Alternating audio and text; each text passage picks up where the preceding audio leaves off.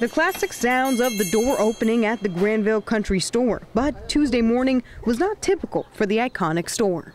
I said, come on. I said, I kill myself to keep the place afloat, especially during this COVID thing, and now this happened. 3 people broke into Granville Country Store between 1:30 and 3 o'clock Tuesday morning and stole the ATM. The owner received a call from the alarm company around 2:30 in the morning.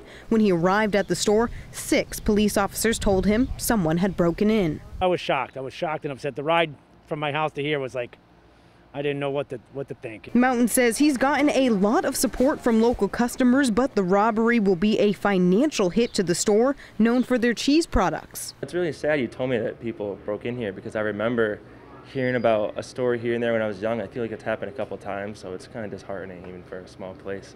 The robbers used a crowbar to get into the establishment, where a surveillance camera caught them on camera, but police are still searching for who they are.